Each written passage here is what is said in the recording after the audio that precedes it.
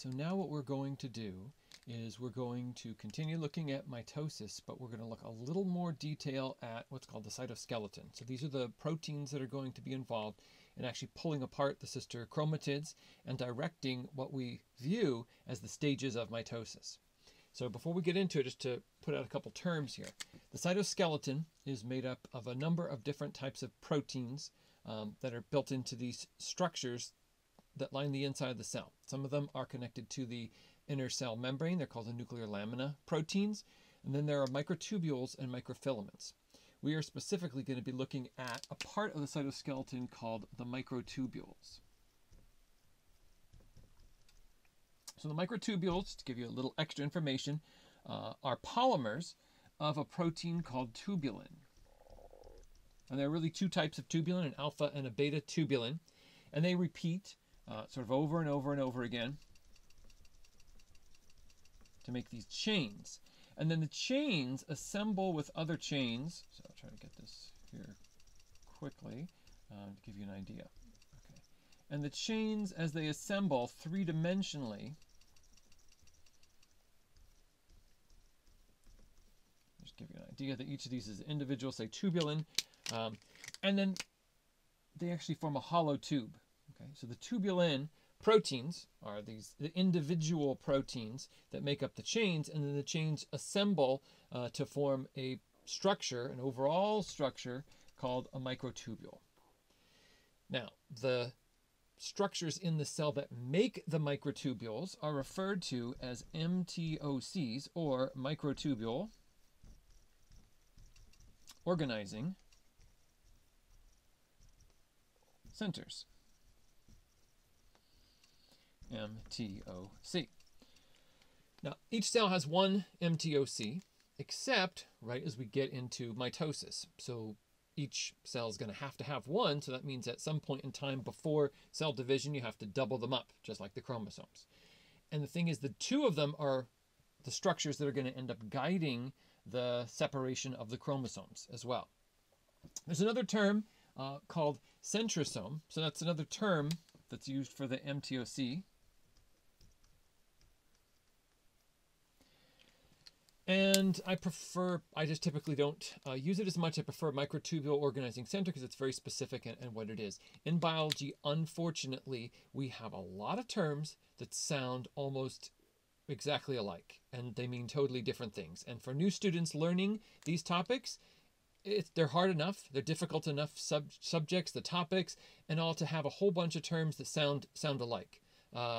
And so if there is an option where there's another term that is accurate and is used for that, I usually prefer that term, especially when introducing the topics to people, as opposed to intimidating them and confusing them with all the sound-alike terms. So during prophase, what's going to happen is, remember, we're going to start to see the actual chromosomes within the nucleus.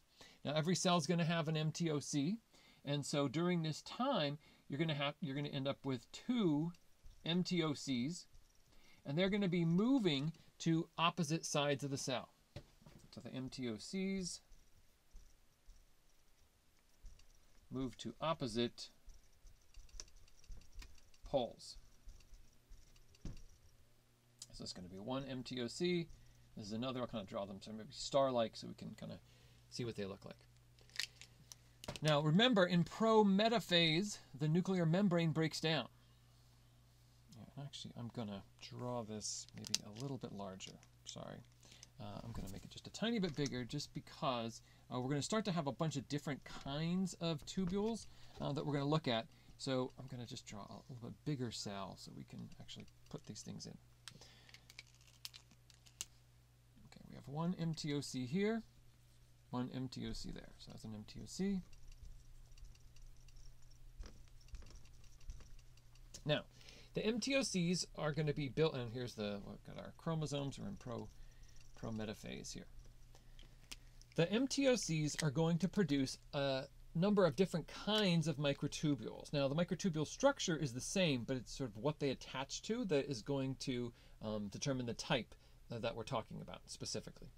So, the microtubules are going to anchor themselves to the cell membrane. So these anchoring tubules are called aster tubules.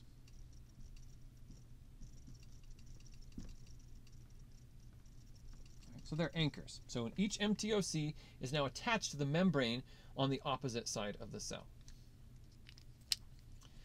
The MTOCs are going to be sending out another set of microtubules that are going to connect to each other.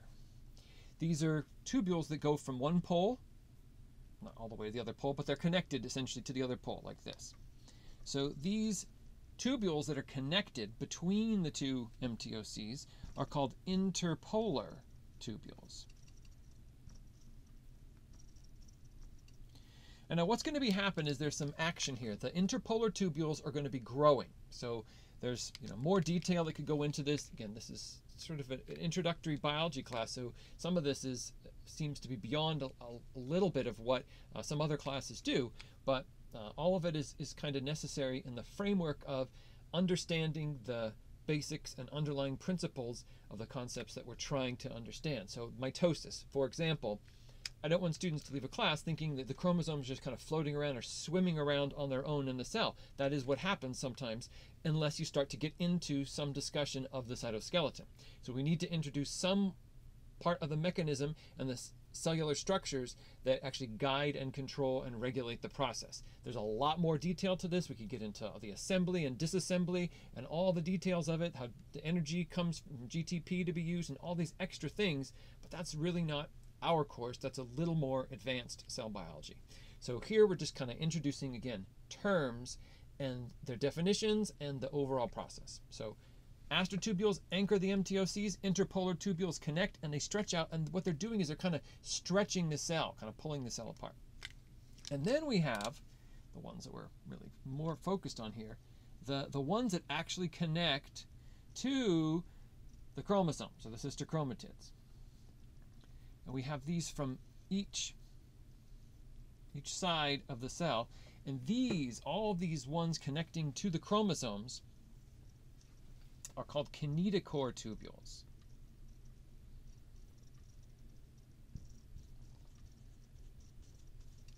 So we have three kinds of microtubule in this process. All right, we have the aster tubules, who are the anchors, the interpolar tubules that connect the MTOCs and are kind of stretching the cell apart, and then the kinetochore tubules that actually attach to the sister chromatids. Right? So, draw this a little bit. We did this in the last lecture, but now we can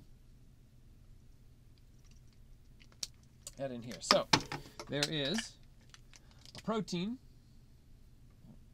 attached here at the center. So each of these are representing sister chromatids. So each one is a chromosome, a double-stranded DNA with proteins. They should be identical to one another. They are held together at a region called the centromere. That's why I prefer certain terms. Centrosome, centromere, people get really confused. So MTOC, microtubule organizing center. Centromere, the region in the, not necessarily the center.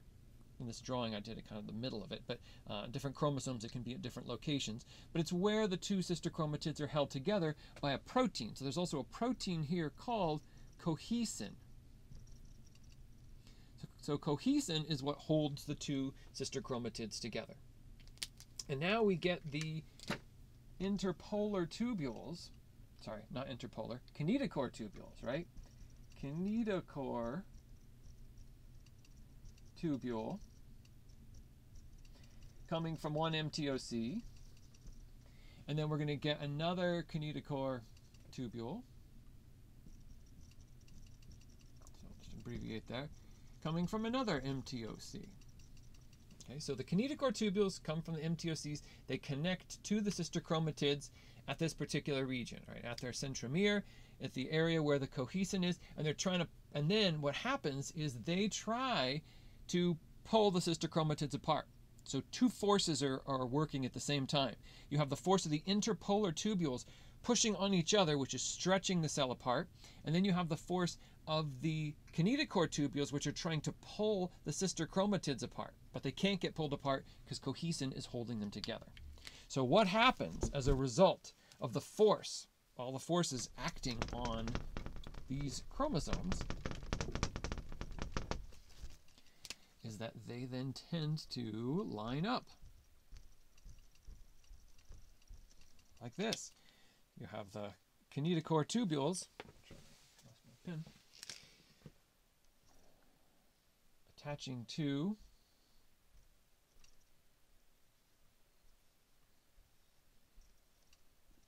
sister chromatids like this.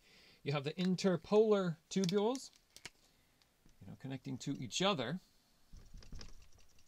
and they are sort of stretching the cell apart. And this is where we have metaphase, right? Metaphase, where they look like they're lined up in the cell. They don't line themselves up in the cell. It is the action of these proteins that pull on the sister chromatids that causes what we view as metaphase. Now, this cohesin protein, which is attached to the two of them, will keep them together, and so it will stay in metaphase as long as it's there. So the next thing that has to happen is the removal of cohesin. So there's a anaphase promoting molecule that will be a signal that will bind to that cohesin and remove it. Right? When that signal is released, then we can move on to anaphase and actually separate them. So at that point in time, when cohesin is removed, the action can actually take place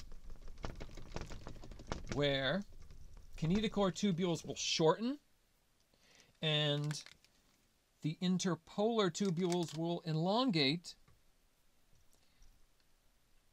and there'll appear to be action where the sister chromatids have now been pulled apart and they're moving to opposite sides of the cell. So you'll actually see movement. Now, when you look at these in a lab, say under a slide, you're not going to see the movement because the cells are dead. The cells have been fixed with chemicals that kill them and preserve the proteins at some particular stage in time. And if you're lucky, it happens to capture the cells right at anaphase. And so you can see them at some point in this division process. And so you can actually see the sister chromatids pulled apart. This is, though, a stage of action, so it is a movement section. So looking at videos that actually show the action or movement of the chromosomes apart are important.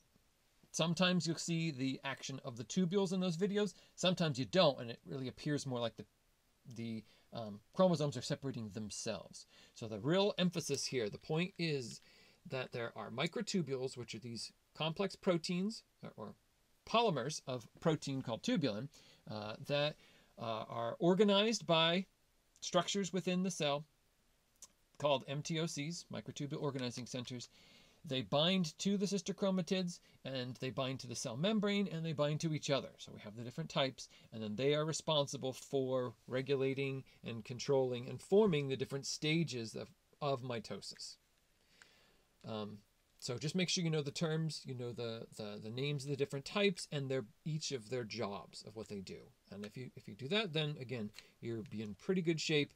Like I said, there's a lot more detail that can be added to this, but as an introduction to the topic, these are the essentials of what you would need to know.